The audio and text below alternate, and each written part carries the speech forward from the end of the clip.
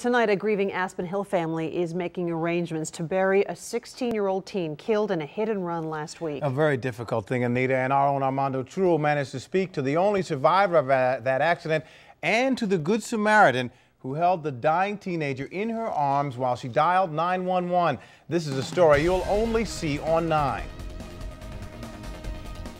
19-year-old Mario Hernandez has a shattered left leg, a broken knee, and multiple contusions, but says he's lucky to have survived the fatal crash that killed his 16-year-old cousin, Noel.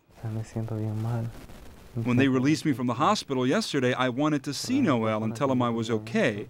That's when I learned he had died. It was horrible. Noel's guardian tells 9 News Now the boy had suffered massive trauma to the head.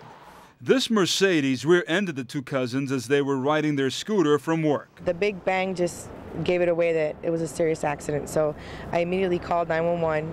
And after calling 911, the Good Samaritan ran from her home across the street to where the critically injured teens were laying here by the side of the road. I'm not a doctor, but the first thing that came to my mind was put him on his side to avoid him from choking.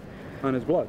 On his blood, yes, because he was completely covered in blood from his head. The driver of the Mercedes turned himself into police 12 hours after the crash. He was scared, he didn't know what to do, or he was just cold-hearted.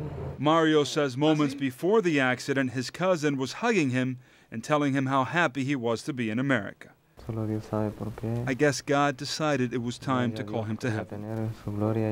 Tonight, Noel's family and friends are putting together donation boxes that they'll distribute at area businesses and churches so they can pay for the teen's remains to be returned to Honduras. In Aspen Hill, Armando Truel, 9 News Now. Now, Montgomery County Police have identified that driver, Hector Mazapaya of Rockville, but he's yet to be charged. Police say the investigation of that hit and run is ongoing.